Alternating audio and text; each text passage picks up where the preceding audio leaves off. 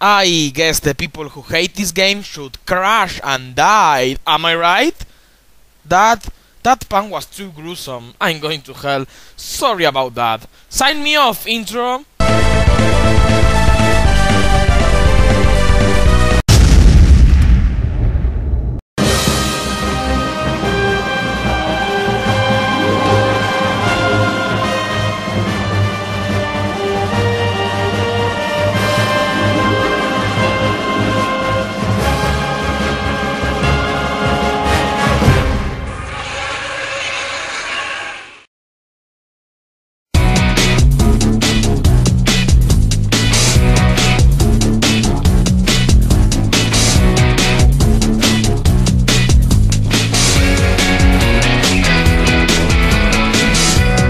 It should be no surprise to you that the Crash Bandicoot series is one of my all-time favorites. From the PS1 trilogy to the racing spin-offs and Crash to Insanity, which is one of my favorite games of all time. But don't worry, I already blabbed enough about To Insanity in my other videos, so I will get to my point. Overall, they all are very solid and entertaining games with a huge fanbase. Sadly, the developments of the Crash games has been rather bumpy. The license of the franchise has been passed on from developer to developer, who all experimented with different types of games, with some odd results that we better leave untouched. Nowadays, the license is in the hands of Activision.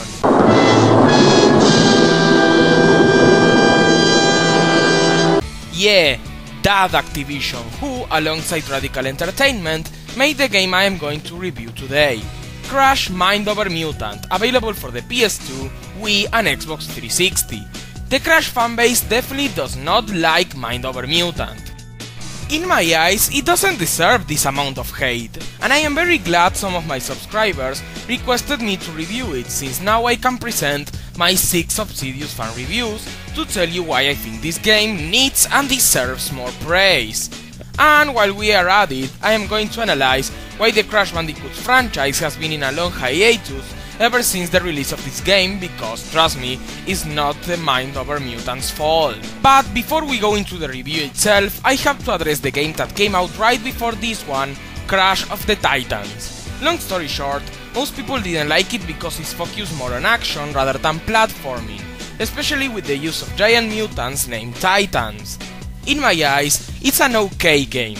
It's not necessarily bad, but it's nothing too special either. If I were to give it a score, it would be a 6 out of 10. Crash of the Titans had a unique concept which led to very entertaining gameplay with an interesting story and hilarious writing. However, it suffered from repetitive gameplay, linear levels, and especially the worst character redesigns in the entire franchise. I mean, look at what they did to Tiny Tiger! Crash, I really am cross with you. I'm just trying to do my job, and you go and cause all this chaos. No! No! Over Mutant's main goal was to reuse the formula that was created for Crash of the Titans and make it a lot better. I tell you this so you can have the same perspective as me. Now when I will analyze Over Mutant, you will see the improvements made over the last game. And why the hell I'm still talking? This is a Crash Bandicoot review and it already got more convoluted than the Kingdom Hearts plot. Let's shut up and dive into the story.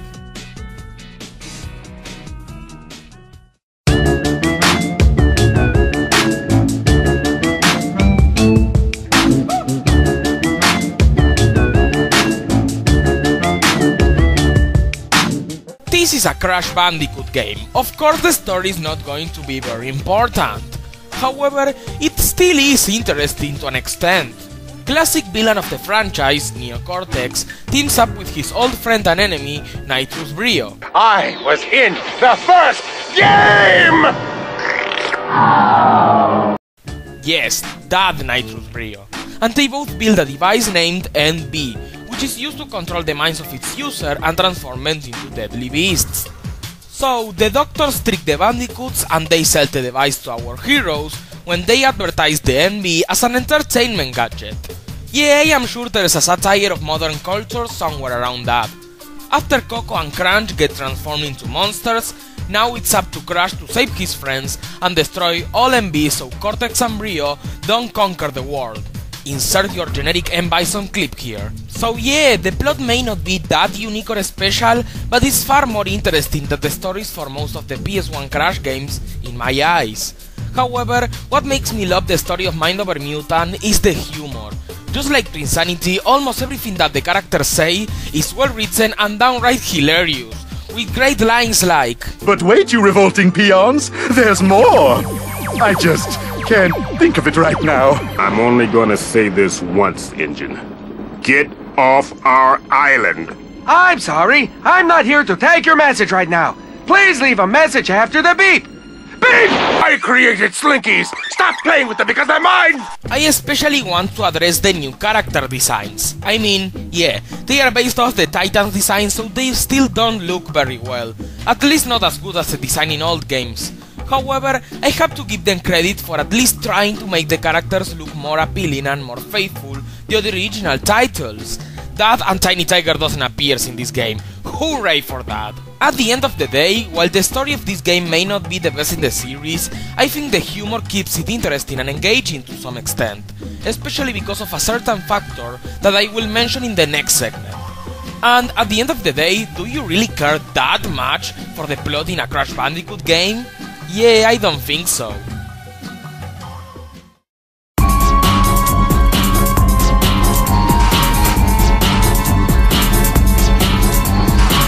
Now let's talk about the elephant in the room.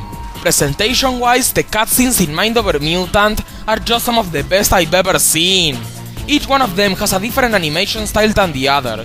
Heck, some of them even makes parody of classic cartoons like Dragon Ball and even South Park.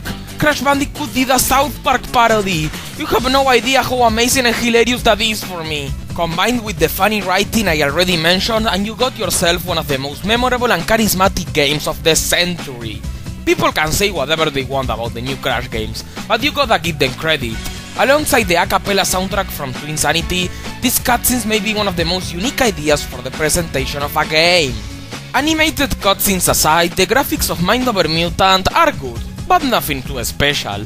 This game is available in PS2, Wii and Xbox 360, yet I don't really see much difference in the graphics of each version.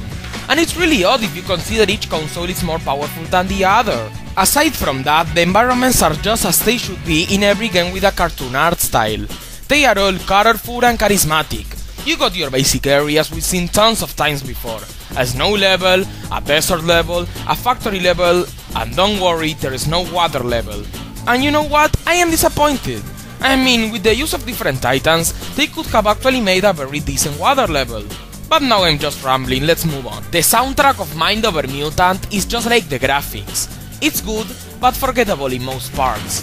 They actually do a very good job fitting each situation or level, and some songs can be pretty catchy. But at the end of the day, you won't find a particular song that you will like to listen to after you play the game, unlike the music in most of the previous Crash Bandicoot games. The voice acting is incredible and it makes the humor a lot better than it already is.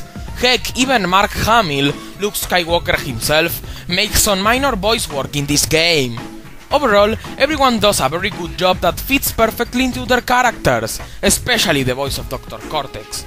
I don't care how many people will flame me for saying this, but I will say it anyways. I really don't care for Clancy Brown. Lex Lang is hands down the best Cortex voice actor, and I love every second of it. Before we move on to the really important section, the gameplay, let me tell you something really interesting. Did you know that Radical Entertainment held a contest for kids to draw themselves alongside Crash, and the winner has actually got their drawing to appear in the game? Isn't that awesome? I remember I tried to send my own entry, but I lost. I mean, look at this! How could this not make it in? It's so awesome! What? No, I don't have a baby brother who drew this for me? Why do you ask that?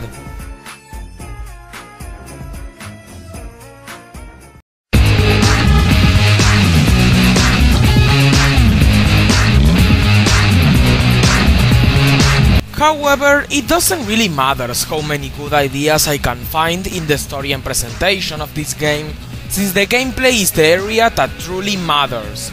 And to be honest, the gameplay in Mind Over Mutant is quite a mixed bag. Instead of just relying on his spin attack, Crash Bandicoot relies mostly on a simple melee combat in this game. It's your basic stuff, one button for light attack and another for heavy attack. And before you worry, yes, he can still spin around. Overall, the controls for the combat are easy and intuitive, but I found some issues with the platforming control. It's really weird. Crash of the Titans was more of a beat-em up rather than a platformer, yet its controls were way more accessible than Mind Over Mutant, in which the jumping and landing is more finicky. At the end of the day, it's not too bad, since it won't take you long to get used to it, but it's still a weird control scheme, which is nowhere near as smooth or fluid as previous games, especially to Insanity. Well, at least there's some variety to it, since Crash can climb through walls or even dig around like in Cortex Strikes Back. This way you can get some fun from exploration and platforming with very simple ideas. There are several great improvements from the last game though, and one of them is the fact that now Crash can avoid enemy attacks with a simple quick time event. It may sound weird at first, but it works wonders for this simplistic combat system. This new mechanic, alongside the accessible control scheme, makes the melee combat of Mind Over Mutant really deep and entertaining. Too bad I can't say the same about the platforming.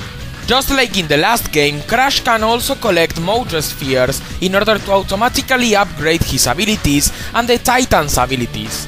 However, just like in Titans, this is really pointless as you don't really feel a sense of progression after each upgrade. I personally never felt more powerful during this game, so the Mojo collection ends up feeling really unnecessary. Of course, despite all the good stuff we can find here, this doesn't mean the combat is actually perfect. If anything, it's kinda repetitive after a while. Obviously, in order to keep it fresh, we have the inclusion of the Titans, and oh boy, these mutants are my favorite thing in the entire game, even if most Crash Bandicoot fans hate them. Looking back at Crash of the Titans, one of the biggest flaws of that game is that, like I just mentioned before, it was way too much focused on action. The Titans were mostly used just for the combat and had almost no input in the lackluster platforming. Because of this, that game felt really repetitive and stale after playing for a while. Luckily for us, Mind Over Mutant had the clever idea of letting you use the different abilities of the Titans for both the combat and the platforming, mixing up in a really unique and overall really fun gameplay. Like Crash, the mutants have a light and a heavy attack to fight, but they also have special moves that are really awesome to use, both to take down enemies and to solve some puzzles in order to proceed. Obviously, every Titan is just amazing and unique by itself. They all have different designs, combat styles and special abilities, which are used for some really entertaining gameplay. Of course, there are some Titans that feel really gimmicky to use, like the TK or the Snipe, but most of them are still a joy to play as. In order to explore areas, you may need to freeze water with the Ratsicle, or roll around at the speed of sound like Sonic the Hedgehog with the help of the Rhino Roller, or jump through falling debris by stopping time with the Grimly, and much more. Combine these ideas with huge levels with great design and atmosphere, and the Titans gameplay becomes into the best thing about Mind Over Mutant. It can get repetitive at times as well, I ain't gonna lie about that, but it's way more refreshing than in the previous game. Before I stop gushing on these awesome monsters, let me address other two major improvements from Crash of the Titans. First of all, now the Titans can actually jump! Trust me, it sounds simple, but it makes the controls way smoother. Secondly, now you can store up to 2 Titans in your pocket in order to transport them from one place to another. That's actually pretty clever. Might as well give Crash a hat and some badges and he becomes the newest Pokémon Master. Along with its predecessor, Mind Over Mutant is the only Crash game with a very sweet 2 players co-op option. It's not mandatory to beat the game, it's not that exciting, but if you have a friend to try it out, it can really get hectic and entertaining, especially since one of the players can turn into a flying mask, similar to Aku Aku, that shoots chickens at the enemies. Awesome! What's worth noticing is that you actually get to play as Coco in the Wii and Xbox version of these games. Too bad you still play as Carbon Crash in the PS2 version, the one I got. Oh well. Yet another improvement from Crash of the Titans is the inclusion of a pseudo overworld, similar to Insanity. Instead of having different levels separated from each other with a warp room or a level select screen, they are all connected directly to each other. I would normally like this new approach, but it's the main reason of Mind Over Mutant's biggest flaw, the freaking backtracking. You thought Metroid was bad? Oh boy, then you have no idea how atrocious the backtracking in this game is. There are many situations in which Crash will have to walk on his own footsteps and return to previous areas by walking. Sadly, I'll have to take off a lot of points because of this, as it can get incredibly aggravating and it may even ruin the experience for some gamers. It's tedious, it's lazy, and it's overall a bad idea for your game. Well, at least this lazy overworld has some stuff that is worth looking for. Just like in the last game, there are tons of hidden collectibles to find and minigames to beat in order to unlock things like alternate costumes, concept art, and much more. It's nothing too special that will keep you wanting to find more collectibles and beat more minigames, but it's a great little incentive to keep on playing after you beat the game. Luckily, Mind Over Mutant is a bit longer than to Insanity, so you won't end up too much disappointed with its length. If there is something that Mind Over Mutant did not improve a lot from the last game, is the boss battles. Just like Crash of the Titans, there are just 3 bosses in the entire game. This is just so painful to me, not only because I am a boss battle enthusiast, I have 9 countdowns about them and counting, yay! But also because the inclusion of the Titans make up for a lot of potential for some amazing bosses. The final boss of the game is actually very good, at least enough to make it into my personal top 10 Crash Bandicoot bosses, but the battles against Crunch is just good, and the battle against Coco is just awful. I was really disappointed by this lackluster boss fight selection. In conclusion, the gameplay of Mind Over Mutant can be summed up as good, but could have been better. The inclusion of the Titans is the best thing in the game, as the gameplay ends up as unique and entertaining, same with other mechanics like digging and climbing, but you'll still find some repetitive sections, awkward controls, disappointed and limited boss battles, and tedious backtracking. I felt like saying this because I want you to understand that I perfectly see the flaws in this game, despite how much I love it. So let's wrap up this review, shall we?